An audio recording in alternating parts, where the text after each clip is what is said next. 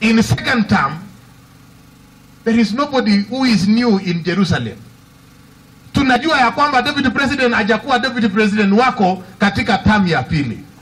Your deputy president has been Raila Amolo Odinga.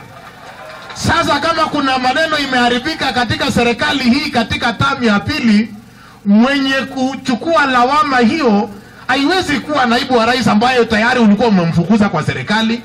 Mwenye kuchukua lawama hiyo ni Raila Amolo Odinga, who has been your de facto deputy president for the 5 years that you have run this country in your second. When the goons want to finish you, they first make you mad.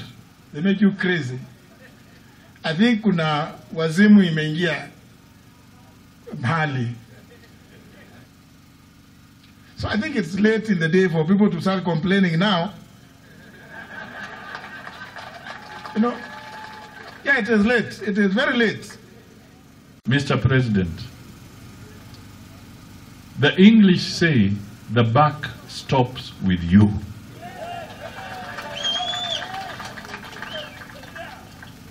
Mr. President, the buck stops with you.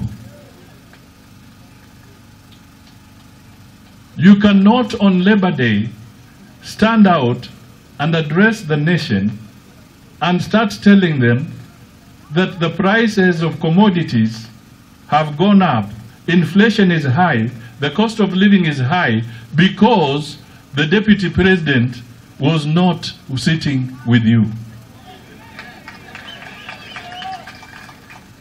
Tusidanganyane. Tusidanganyane.